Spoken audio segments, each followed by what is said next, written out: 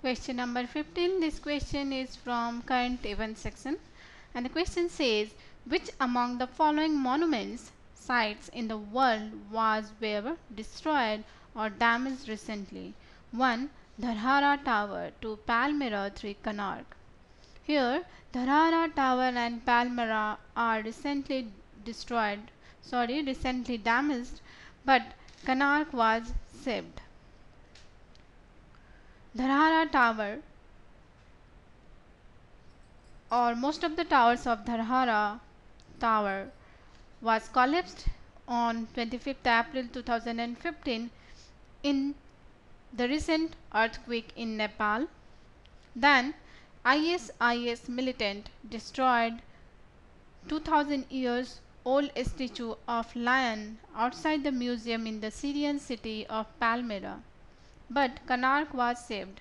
A suicide bomber and 2 gunmen attacked the Konark temple, but stopped by the police in the parking lot outside the temple.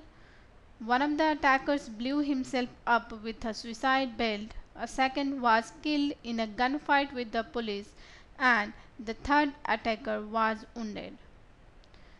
Thus, the right answer will be option B, 1 and 2 only. With that, let's move on to the next question.